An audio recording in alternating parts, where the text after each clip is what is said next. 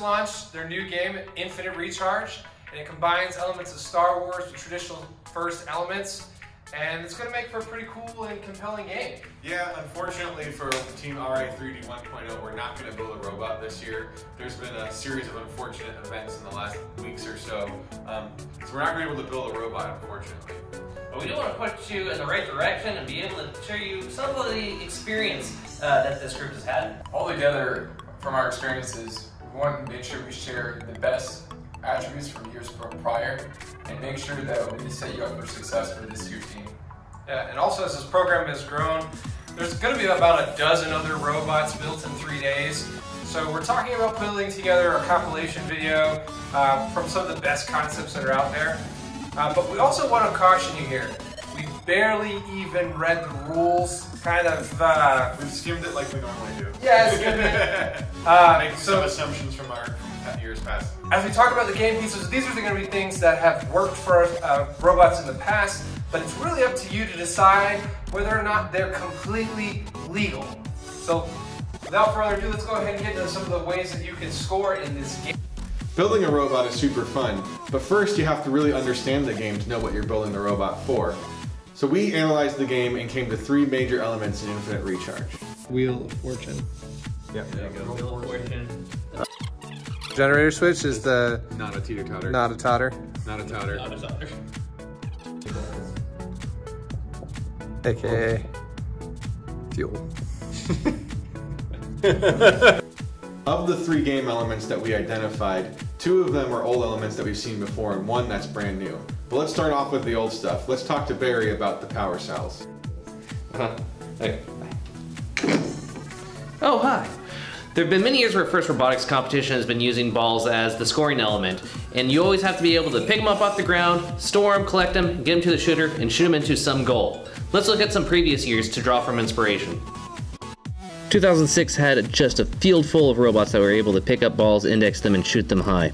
Here's Team 86 using their polycord grabber as well as indexer, and here you can just see a fury of balls going into the aim high goal.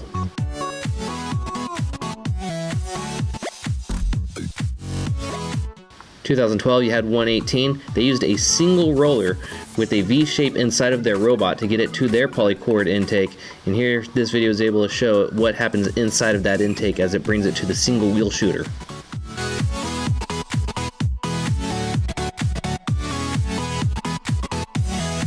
In 2016, we had Team 701, and they had a really interesting grabber mechanism that had horizontal polycord that was able to help get the ball, so when they grabbed it, it brought it to the center of their robot that they were then able to use their indexer to bring it to their double wheel shooter.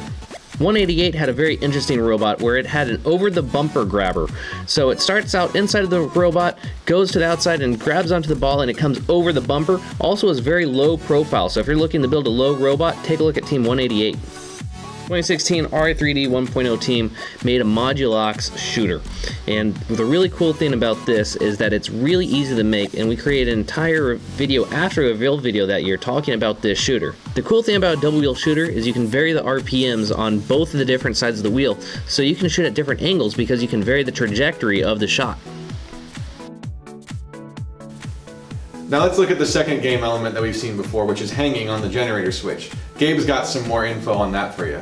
The balancing aspect of the generator switch is something new we haven't seen yet, but we've seen hanging before, so let's check them out from previous years.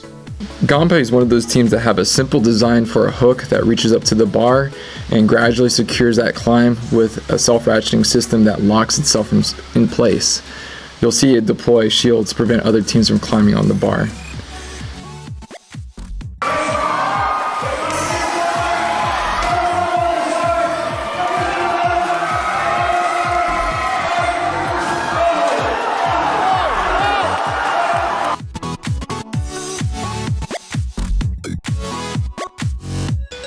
Tech Hounds were notable on using a similar mechanism in which a hook with a motor and wheel on top of it is able to latch onto the bar. This allows them to move back and forth on the bar for defense, but for this year's game would be ideal in balancing and leveling on the generator switch.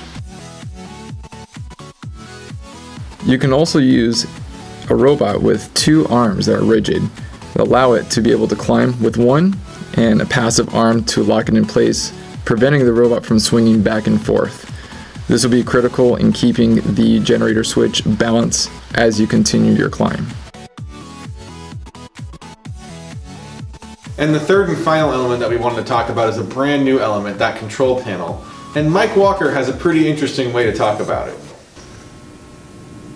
Lego League kids use color sensors. You can too. You can do better. Perfect. After we've analyzed those three game elements, typically what you do is design a robot real simply, start prototyping and building.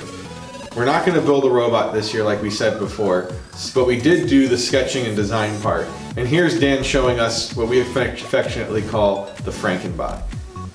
If we were trying to build a really simple robot, one of the trickier things to do is to acquire those balls off the ground, but there is a human loading station which may allow the heights to try to get some of those balls into a hopper. So the first thing that we probably look at is using that ramp to acquire balls from the human players, drop the ball in, have it roll into a hopper. You'd have a low shooter, singular conveyor that would move it forward into the shooter. Put where you just have the balls roll in. In this case, if they were sideways like this, I definitely would use a two-wheel shooter. So hitting that inner goal is probably a little bit more difficult than if you were building up higher. The other thing that we would definitely have on this robot would be some sort of hook, so that you have a gripper that goes around, and then you can use your drivetrains back and forth to help balance with your partner.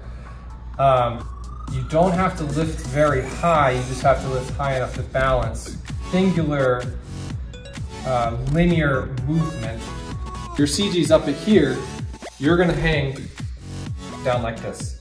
So that means with your specific geometry of where your CG is located. It's also going to be dependent on how you decide to hang. So that's the Franken robot, it's a simple robot. So those are some of our thoughts about Infinite Recharge this year. We've got some concepts up here. We're showing a lot of clips from old robots, trying to impart some of that knowledge that we've gained over the last 20 years in this program. And we look forward to seeing what the other robot and 3-day teams do. But this year, this is what we're providing, and hopefully it can point you to some of those other great resources that come out over the next week. I'm going to say anything else. Good luck. Live long and prosper.